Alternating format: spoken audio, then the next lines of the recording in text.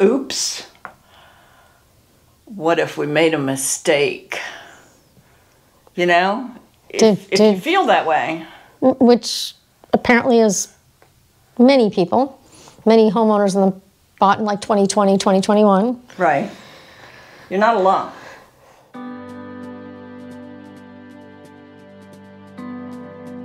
Hi everybody, it's Susan Phelps. And Judy Atari. And today we took a break from touring and videoing interiors of models so we could just kind of sit down and have a conversation about two interesting issues that have come to the forefront in our real estate news articles and periodicals and so forth. And those two things are, oops, what if we made a mistake? You know, if you feel that way. Which apparently is many people, many homeowners bought in like 2020, 2021. Right. You're not alone. And there might be a solution for you if you do feel like this was a bad idea to buy a new home, even a resale home. Right, or I bought too much home. Right. So there's been I suppose, a national survey. Yes. Which, you know, so much of the national news about real estate doesn't apply to our area because, well, it just doesn't. Yeah, I mean, demand's still pretty strong. And demand's very strong. Yeah. We're not seeing price decreases. We're seeing maybe leveling out, but and the inventory and resale is going up. Right. So slightly. Not, yeah, maybe. Still a seller's market. Still a seller's market, for sure. Yeah. And that's something to keep in mind. If you're one of the 3/4 of the people that were surveyed by Hippo that had expressed a regret that they made a mistake when they bought their new home. Yeah, it happens. It happens. So. And we've had, both have had experience. Today, I'm waiting for a closing for a couple that bought a home. It was an inventory home in a great neighborhood, and they were excited about it until they really got to consider their lifestyle. And why did they want that home? Well, they wanted the home for a snowbird home, and they've ended up with a house that's just too big, and they don't want to maintain it. Right. So we're turning around and going to put it on the market and make it a great opportunity for a quick move-in for somebody that does need a larger home. Yep. In a resort-style neighborhood. So these things happen. Life changes. And right. Judy, do you have someone? I have someone who moved here and then just decided that due to some allergies and things, the home's a beautiful home, it's a great home, great spot. She was better off in a different climate for her health. Right. So that's an option too.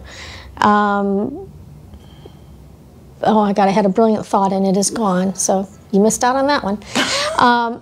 So one of the things I was thinking about was sometimes when we'll start working with you, we ask a lot of questions, and some people are very forthcoming with answers. Some people haven't thought things through and just want to get going, especially in 2021. A lot of pressure. I just want a 4-3, a 3-car garage. I need 2,000 square feet. I need to go, and I need to do it now. And part of this remorse is some people didn't really think through everything, or didn't have a back and forth conversation on something. So, right. If you are working with somebody that tries to ask you questions, don't get frustrated with that, because we're trying to uncover why you want this particular home. Why do you need a gated community? What is it about the gated community? Or why do you need to be in a specific location, very limited? Does it really have what you want?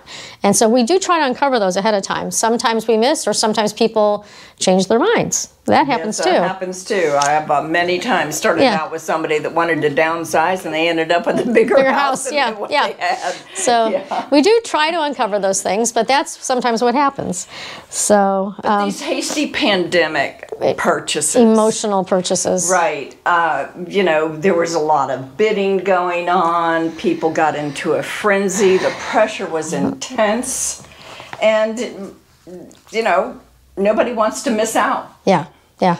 So we had people that, you know, we counsel as best we can. Yeah. At the time, nobody knows really what's going to happen to the market. No. So we're looking. And that lasted longer than I thought it would. Yeah. It was going on for quite some while. It was nuts. Yeah.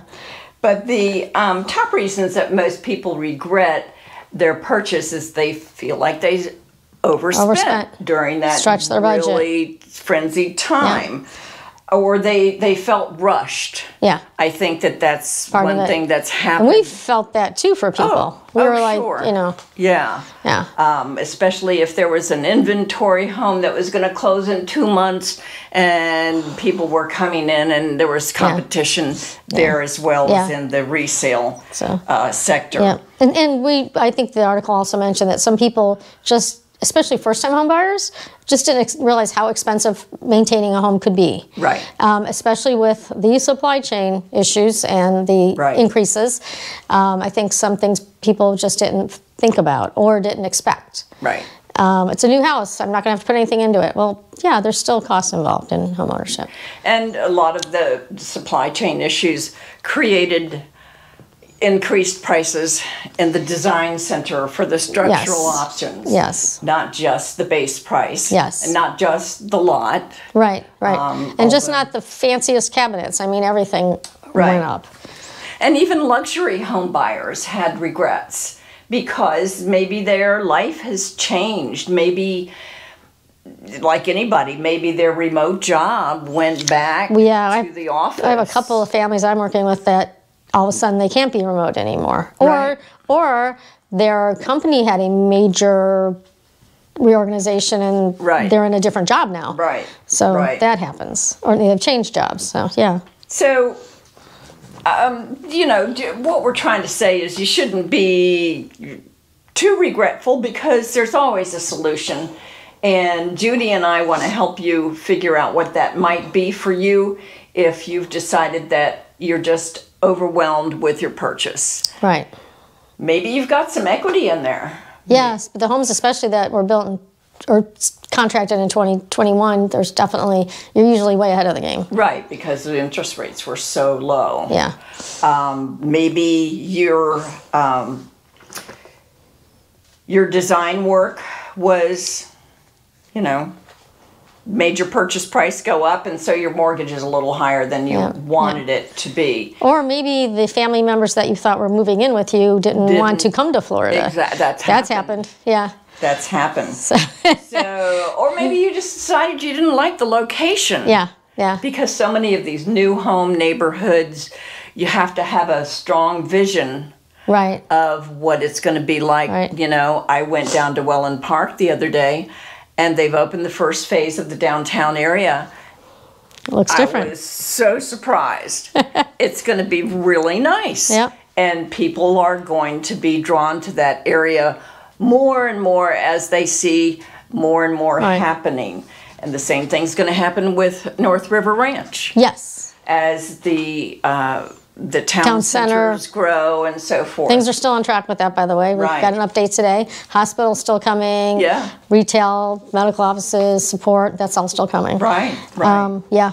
So, and some people forgot that it can get really warm here in the summer. So it's still warm. I mean, we're going to be close to 80 today. Yeah. It's mid-February. Right. Now, if you bought a resale and maybe you waived your inspection so that you could win that bid. Well, maybe those home improvements are going to cost a little bit more because everything is costing more these days. What we're offering in terms of a solution for you is a close analysis of your situation as it is. We want to help you try and figure out what your needs have morphed into. Yeah, a good conversation. A conversation, and the conversation is totally free. Yeah, definitely. Like, hey, or let's think about it. Or I have a neighbor who wants to sell her home.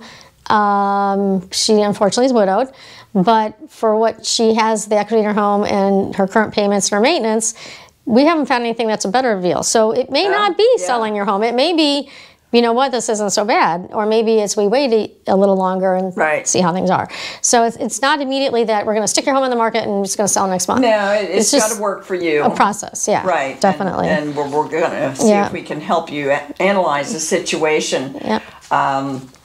Homeowners fees, homeowner association fees go up. Some people I found, you know, oh yeah, we wanted all these amenities, and they're like, you know, we've been here a year and we have our own pool. We don't go to the pool. We don't need all that. Right. Okay, then let's find somewhere else. Yeah. So I mean that happens too. It's like the list of demands and the wishes. The wish list I think is out of hand.